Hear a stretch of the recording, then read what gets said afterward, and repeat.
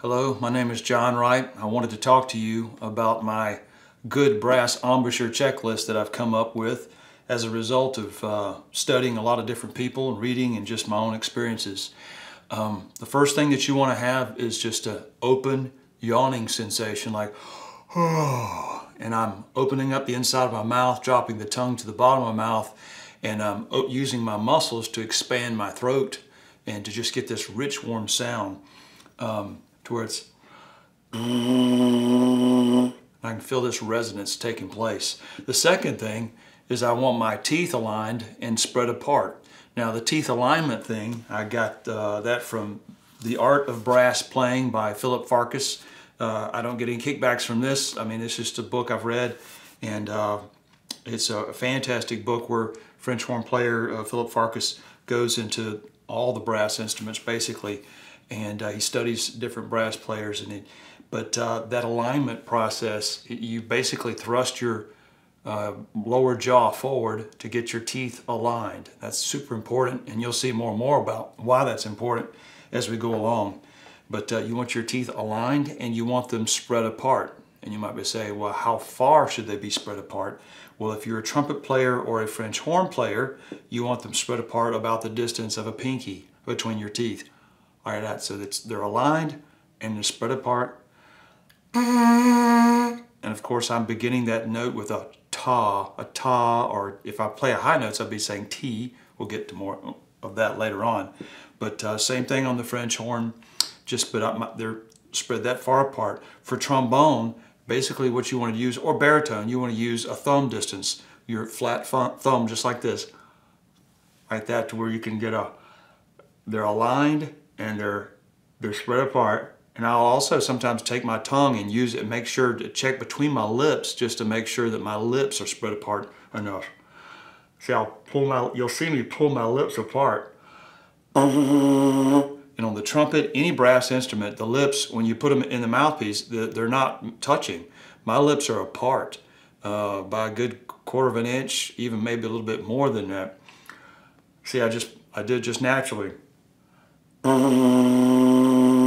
My jaw's forward, my teeth are aligned straight up and down, and I began the note with a da tongue on the trombone. This is my tenor trombone mouthpiece, and like I said, a thumb distance between it, and you can bring in a little bit more. These are my bass trombone mouth. This is my tenor trombone mouthpiece, but it's a large shank for a bigger tone. And of course, this is my bass trombone mouthpiece, a 1G. I use a 4G on my tenor trombone, and this is sort of like a 6.5 AL. This is my first 5th grade beginning band trombone that I use. It's like I said, a 6.5 AL, about that size. And this is a 18 Vincent Bach tuba mouthpiece. But for the tuba, like I said, the trombone mouthpiece, you want your teeth spread about a thumb's distance, like so, with your lips spread apart as well. The tuba, basically, you basically twist that thumb sideways. And the pinky distances, I got that all from James Burke, who's the band director at North Raleigh Christian Academy here in North Carolina. But great band director. But that's how far they should be. So you want your teeth aligned and you want them separated and spread apart. The third thing is, while attempting higher notes, there's several things you want to be aware of that you don't want to do. You never want to mash your lips together. Like I said, my lips are apart inside the mouthpiece, so you never want to mash your lips together, because you'll get this sputtering, pinched sound that's very unpleasant to listen to, and it'll always tend to be sharp. As you pinch higher and you're going up higher and higher, you're going to be pinching sharp. And so every time you're playing in your high register, the band director will say, pull out. And when you play it in your low register, he's going to say, push back in. So it's going to be a never-ending struggle there. So you never want to pinch your lips together, and you never ever want to do what I did as a 5th grader, which is smiling, using a smile embouchure, because you're basically pulling the corners of your mouth back, and you're stretching all that muscle and that lip tissue really thin, and it makes it difficult because instead of focusing your muscles inward, you're stretching everything out. It's like doing push-ups with your hands way out here. You don't want to do that. You want to keep your hands right below your shoulders. So it's the same thing. You want to keep the corners of your mouth, firm. If anything, they could maybe come in a little bit. But so you don't want like I said, you don't want to mash your lips together. You don't want to smile to get a smile embouchure, because that's never going to, you're always going to be weak as you play that way. The fourth thing I want to cover is a concept I got really from Charlie Porter. He basically said that the way to go for high notes is to think about your teeth as a fretboard of, say, like a violin. And I'm sorry I'm missing my A string. It just broke a little bit. I haven't had a chance to change it yet. But imagine your teeth as the fretboard and your lips are the string. So if I start a note and I move, I start to tighten up that these lips, pretending these strings are your lips. As I firm the string up against the fretboard, there's a smaller and smaller vibrating surface, so the pitch goes up. It's the same thing. Your teeth are like this. Here's your teeth, and there's your lips vibrating.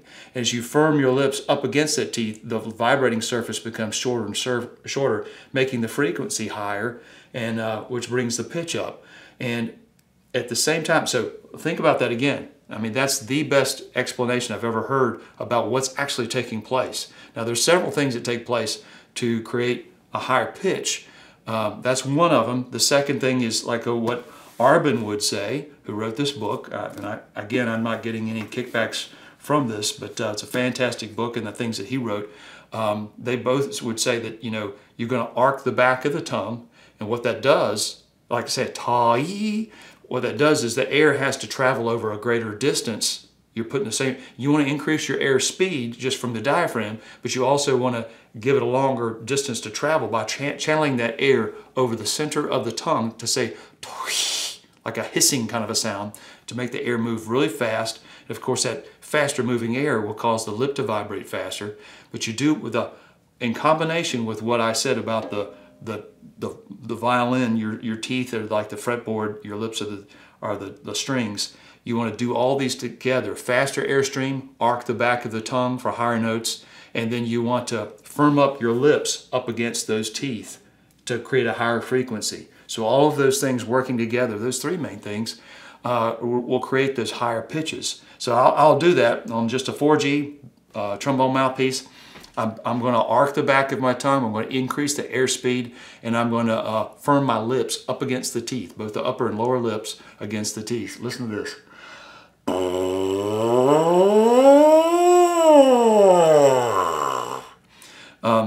James Burke, the band director at North Raleigh Christian Academy, for a long time, at the beginning of when he's starting his sixth graders, he has them just use mouthpieces only, and for good reason. This is a lot to think about.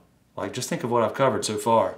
There's a lot going on, and you don't want, when students, you know, sitting in front of their friends, they're going to latch on to just anything that produces any kind of sound. As a fifth grader, I latched on to the smile technique to go for higher notes, and then I latched and it became a habit real quickly in that room of 68 students in Charlotte, North Carolina, with Miss Godfrey, our band director. She's a great band director, but you know, she couldn't see everything going on.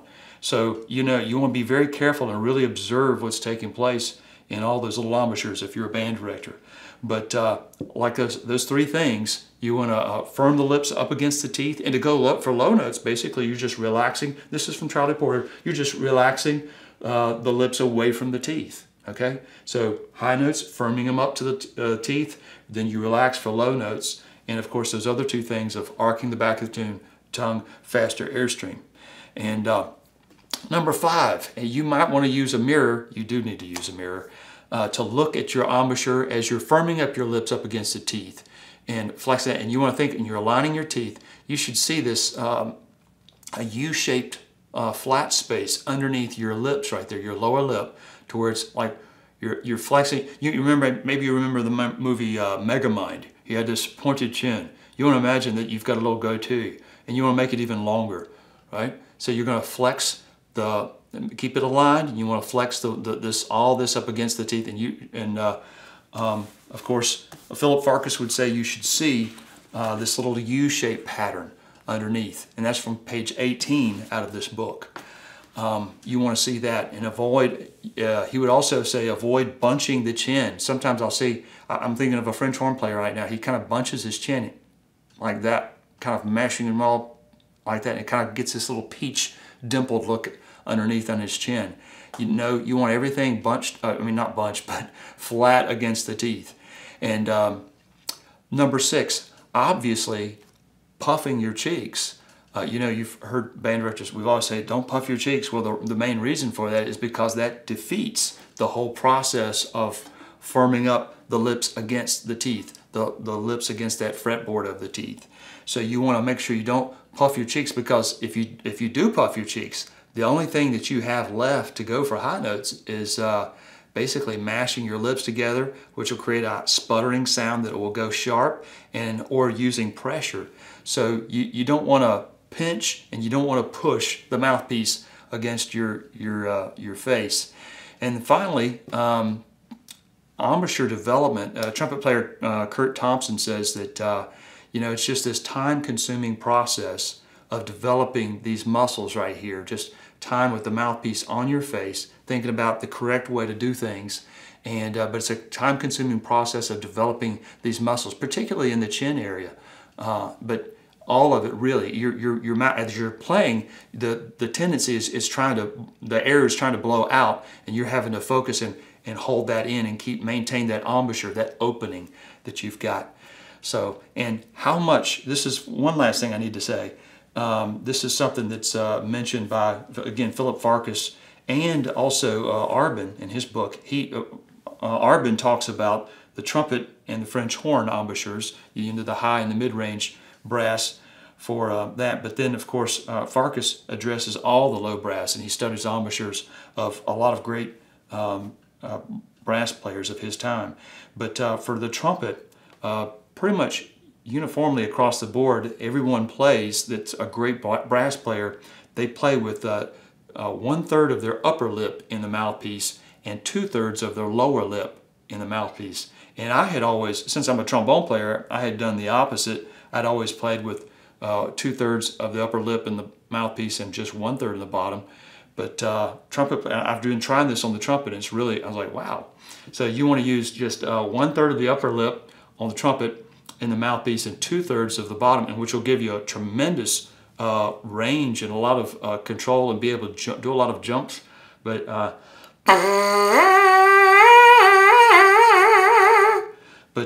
for the trumpet, French horn is just the opposite. You want to use, to get that veiled French horn sound, covered sound that they want, you want to use 2/3, and this is pretty much unanimous with all trumpet players, great trumpet players and French horn players. They pretty much all use 2/3 of the upper lip, 1/3 of the lower lip for the French horn. Trombone and baritone, it's kind of a toss-up. Different people do different things according to the shape of their lips. For instance, I have a large upper lip. It's great for great tone quality. It's not so great for high notes, and it's certainly terrible for, I got a Cupid's bow. It kind of comes down in a point in the very top. Great for low notes and tone quality, but high range on the flute, you can't play flute very well on that. With that.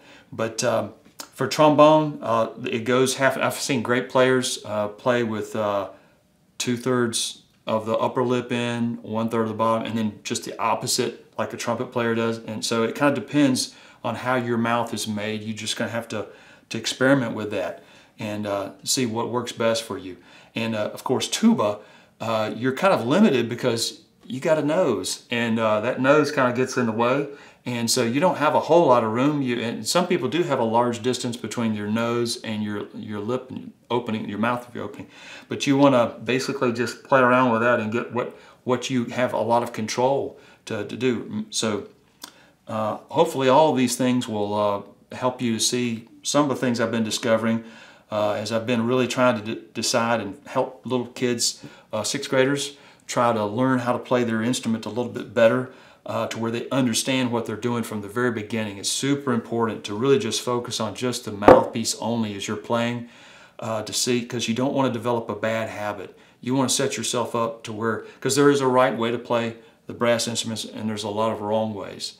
So you want to just do the right way and save yourself so much time. Don't do it the way I did it. Make sure you're focusing and doing it the correct way, so it'll be a lot easier to be successful in what you're doing.